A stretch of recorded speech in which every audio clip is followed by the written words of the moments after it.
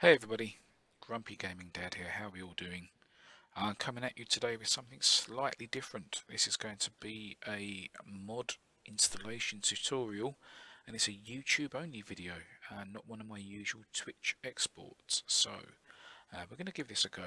I've had a couple of requests recently about how to install mods and where to get them from and that sort of thing. So we're going to do just a very quick mod add-in video, predominantly to get an American truck in there. We could do a trailer pack as well while we're at it. So this is a ETS2. Obviously I'm running version 1.21. Version 1.22 is currently out in beta, and that's the version that has the World of Trucks functionality, and you can get the online jobs and things like that. Unfortunately, as is often the way, 1.22 does seem to break some mods, so we're going to keep to the earlier version just to make our lives a little bit easier for this recording. So we take a look at our mod manager and we can see it's absolutely empty. I've got no mods in the folder, I've got no mods installed. It is a plain vanilla game. The only thing I have got included is the DLC, so I've got the Going North and the Going East DLC. And that's it. Have a quick look at the map. Come on game, there we go. Quick look at the map. And that's it. I've got Scandinavia in there. I've got Going East over here. Nothing else. And what we'll do after this, we'll maybe do a little series of videos on mods. And I think we'll have a look at getting some maps included afterwards, maybe pro mods. Poland rebuilding, Russia if it's working. Russia's a bit funny at the moment, I think. But anyway, let's get some mods going. So we want an American truck. I've decided to go for the Freightliner Classic XL reworked version 1.6. That's a long name. I've been using an earlier version of this truck in my streams for a couple of weeks now, and I really do enjoy this truck. It's good fun to drive. It's got a fairly nice model. But this one is an update. This is version 1.6, and it caught my eye because it's got a paint job included as well. One of the issues I had, or one of the one negative thing I could really think about this truck on my stream, was that it had no paint jobs. It was a very plain, boring truck, which was a shame because it's good fun to drive, but you could just have the normal flat paint for the game. That kind of let it down a little bit. But this one's updated. I've not run this before, so we're going to give it a go, see what it's like, see if we get any problems. So downloads, I use 4 or 5 different sites. This one is ETS2mods.com. With downloads, it's always, you know, it's the luck of the draw. The download link will take you to a file hosting site. That file hosting site will no doubt try and pump out adverts to you. Some of those adverts could be malicious, they could be malware, they could be scareware, they could have stupidly loud adverts tucked in behind them. They'll open pop-up windows. You've got to be very careful when you do downloading. I've not done this one before, so we shall give it a go. So let's click the download link. What do we get? Share Mods website. Not had a massive amount of fun with the Share Mods website. It does tend to do some nasty things, but we'll benefit of the doubt, we'll give it a go. That's still loading. There appears to be a single download button there. Many of the sites will attempt to trick you. They'll have multiple download buttons, and it won't be immediately obvious that the one you're about to click isn't for what you're after. It is in fact for additional programs that you don't want and you should avoid. There's a single button here, so we're going to hit that, see what happens. That looked like we had a pop-up window that's hidden itself behind our primary one, so let's just check that. Hey, and it's a nasty one. It's been blocked. Yeah, thanks Share Mods. There we go. Let's kill that. Despite the fact we've had that pop-up blocked, I'm going to hit the button again because I've noticed on most of these mod hosting websites you do have to click it several times, and it counts how many times you click it. and once it thinks you've suffered enough, it will then actually give you the file. So we click that again. We've got a pop behind, I can just see it. Oh, and there's the file itself. Okay, it's a zip file. We're going to save that down first. There we go. That's ticking away in the corner. Oh, sorry I kept you waiting. And where the hell is that? I spent my life. There we go. So that sneakily chucked up not only a pop behind that you could see, it did a second one, which, as you could hear, played a really annoying advert. So that wasn't very pleasant. That's share mods. There we go. It's a shame, but that's what they do. So one malware, one normal advert, and one offensive advert. So thanks, guys. Right, while that's downloading, let's move on to the trailer pack. This is another website I use, ETS2downloads.com. This is the Road Hunter trailer pack. I've really enjoyed this as well. This has been a great mod so far. You almost exclusively use the Jazzy Cat trailers for a long time, and then I stumbled across this one, and this Road Hunter trailer pack's really good as well. I still use Jazzy Cat, but this is a single download for how many trailers? 68 trailers. It's really good, and we see some of the screenshots here. We've got some interestingly sized ones, or shaped ones. We've got some long trailers, we've got heavy trailers in there as well, we've got low loaders, we've got all sorts of stuff going on. It's quite an interesting pack, and we'll download this as well. Appears to be a single download button for here. We'll give that a go, and that's going into Mega. That's good. I do appreciate the Mega upload site. Everything I've had from here has been fuss free. There's been no nasty pop-ups, there's been no scareware, there's been no malware. It just does it. It provides the file and it sends it to you. So I'm quite enjoying this. I'm not going to use MegaSync because it's its own client to do downloads, and there's no point in me installing that. I'm not going to import it to my cloud drive because I don't want it to link through, because, well, frankly, why risk it? Instead, I'm going to download through my browser. That should start, hopefully. 1%, 2%, there we go, bang, bang, bang. And that's going to go through. That's going quite quickly. And the other one is, well, the two combined is about 4 minutes, which is good. So I think we will wait this one out.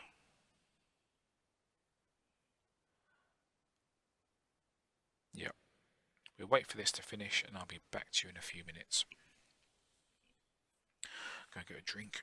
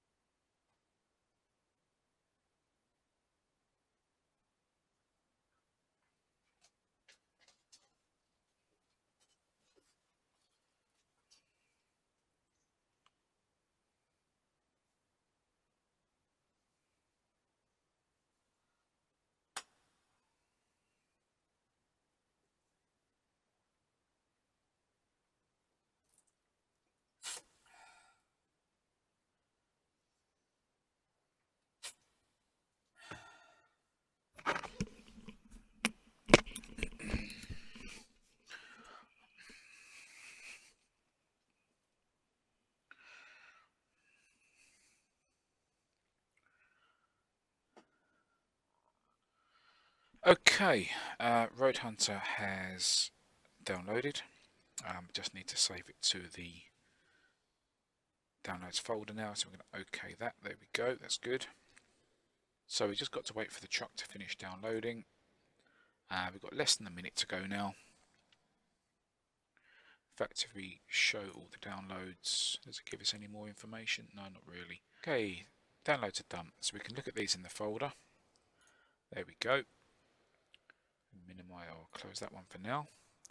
As you can see, I have a number 1 next to them. I did actually download these files earlier, but recording issues and practicing, I had to download them again just for the video. So if you were to go through these, you probably wouldn't have the number 1 next to them, because there'd be a unique download. That's the theory. So I'm just going to minimize the browser window for a moment, and we're going to open these up in, oops, over there, WinRAR. The first one's a zip, but that's okay. WinRAR can cope with that. And this is the file we're looking for, the .scc file. Quite often I've noticed now that the mod packages that are on the sharing sites, it's the full mod. It's all the elements you need to actually make the mod using the ETS tools, and it doesn't actually have the SCS file in it to run. It can be a bit of a pain, because quite often as well they don't mention this on the description page. If that happens, then you basically just have to go and find it again from another site, or try and get one that's just the package model. You can even package it yourself if you've got the right tools, but I'm not going to go into that. So we need to copy this to our mods folder, which I have prepared here. And what ETS2 does, if I'm using Windows 10, as you can probably tell, ETS2 goes into your My Documents folder. So when you look at your PC and your shortcut for documents, you have a number of games that like putting their subfolders in here, and ETS2 is one of them. So we open up the ETS2 folder, and then we've got a mod folder here.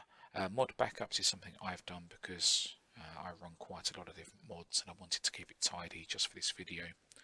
So we look at the mod folder, and as we can see, it's empty currently, and we saw that at the beginning when we looked at the game itself. So we're going to drag in from WinRAR the SCS file. That's going to unpack. There we go, that's put itself in there. So that's gone from 175 megabytes to 577 nearest, damn it. That's unpacked. And while we're here, we'll do Road Hunter as well. So we just open the trailer pack. Oh, there's a few more files in this one. There's a picture, there's a README, there's individual READMEs for each of the trailer types by the look of it. I'm not going to worry about those now. I'm just going to unpack the trailers into here. That's taking slightly longer. I guess it's bigger, is it? Yes, there's the compressed file was 335 meg. See over here, and it's unpacked to nearest damn it, 1.5 gig. Look at that. Okay, cool. Right, let us then open the game and let's see where these mods have gone. Now, I'm not going to be able to drive anything, unfortunately, because I don't have my wheel plugged in.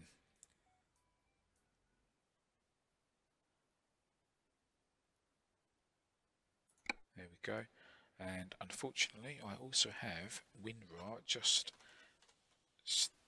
peeking in the bottom of the screen there, because I'm not running the game full screen. Okay, right, that's tidied up. So let's look at the mod manager now.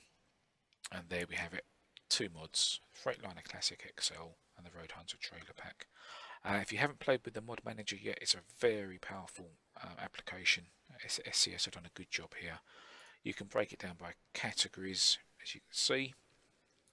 Trucks, trailers, and anything else you could care to mention. Obviously, I've only got the two in here, so I'm not going to worry too much about breaking the categories down, but when you've got dozens and dozens of mods, it becomes very useful. The mods that have been designed for the later versions of the games will come with pictures and hopefully information pages as well. There we go, so we can look at the info on this one, and that's basically the same as the description that was in the web page, I think. Yeah, pretty much. And the trailer probably have the same. Yep. Oh, he's got his own website. Oh, I didn't know that. That's good. I shall have to go through to his own website and do that one. So we're going to add these across. So add the mods across. We can either double hit the traffic light system here. If the mod's not compatible, that will be red and you won't be able to load it. So you can either double click the light, or you can highlight it and drag it across. You do have some tools within the active mods. You can decrease the priority, you can jump them to the bottom, you can move them up. You can select multiple mods at once to drag across. But as we've only got the 2, I don't think it's really important what order they load in. Once we start looking at map mods, and I'll do a video on map mods as well, we'll look at maybe pro mods and Poland rebuilding, possibly Russia mod, although I think there's some issues with that at the moment, but we do map mods as a separate video, I think. So I've included those 2. I'm going to continue the game. Quite often mods will change your splash screen here as well. They haven't in this case. The map mods tend to. There we go. So if we look at the truck dealers, I think the Freightliner is in Iveco, and there happens to be one in my hometown for the game. That's where my main garage is. So I'm going to buy online. Oh, there we go. Freightliner Classic XL, beautiful. Let's customize that, have a quick look. That's a nice looking model, isn't it? That's good. I'm not going to go through the model in any great detail at the moment, just make sure it kind of works. Lots of different engines, gearboxes, 18 speed, good. 18 speed is my favourite. Interior, there's only one option. Paint, there's the custom paint. Oh, hey, that's quite nice. Okay, first time I've seen that. Yeah, that's pretty cool. I like that. And we've got a number of external options as well, which is good. The usual things, the hood ornaments, deflectors, all the rest of it. Let's look inside. Anything changed here? Oh, that's the front bumper. That's actually an outside pin. Never mind. Dashboard set. Oh, that's for the cabin accessories DLC, I'm guessing, which I don't actually have, so I can't see anything there. Oh, that's nice. That is a add-on. Notebook. Oh, right. They've done all these individual items. That was forced on the seat before, so you can do that manually now, can you? Packet of cigarettes. Okay, lovely. Oh, that's looking good. Okay, well, we just buy that for now. Purchase. I put it in my home garage. Oh, I've got a truck assigned to me already. That's not good. Let's put it in the spare slot. There we go. And then what I'll do is I'll just relocate myself to that truck. Nice. Okay. And we shall jump. Oh, you see the engine block through there. That's quite good. We'll just jump in that. There we go. Nice. Oh, it's got an American Eagle on the back as well. That looks pretty good. Can I start it with the keyboard? Yep.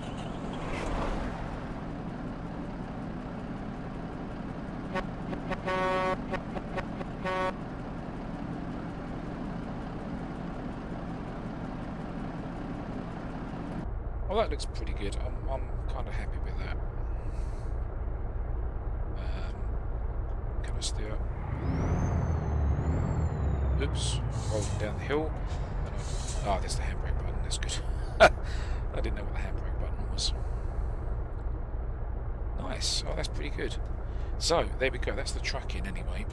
Let's switch that off. And let's see about these trailers. If we look at the job market, into the freight market, and we don't appear to have any in yet. These are just the stock game trailers. That's not a problem. It's not a huge surprise. Sometimes you have to sleep for a day or two to get the trailers to filter through the jobs list. So what we're going to do is, what's the time? It's 5 o'clock in the morning game time. I'm gonna sleep basically for a couple of days and force the job market to refresh. Because I can't drive the truck, I'm going to do it using the developer console, which is another thing entirely. And I'm just going to set the time forward. Let's do it for 4 in the morning.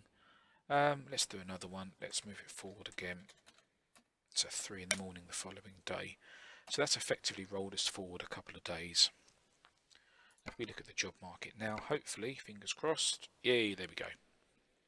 So these are the heaviest ones. These are the Caterpillars, the 75 tons. These are good fun to tow, or to haul, I should say, probably. But a lot of the mod trucks have difficulties hauling this heavy load. It lifts the front wheels off the ground.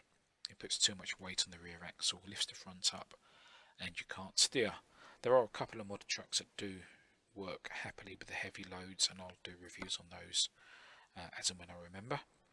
The truck we've got now, the Freightliner, I think it can pull the 40 ton quite happily. The kind of mid-30s 40 ton trucks or trailers it can pull, that's okay. And as you can see, there's just loads of trailers in here. Low loaders, cranes, there's all sorts of things. This Road Hunter pack is really nice. That's a stock trailer. It's even got some really light ones, empty trailers. What else have we got? That's an empty trailer. Oh, helicopters. Well, that'd be good. So there's plenty of options here for trailers as well. And that's it really. That is a hopefully quick tutorial once I edit it down on how to get trucks and trailers included, or mods in general really. Like I say, mod order can be very, very important,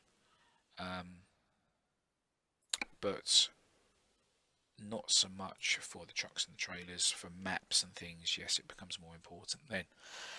So I hope that was useful. Let me know what you think. You know, thumbs up, thumbs down. Leave a comment.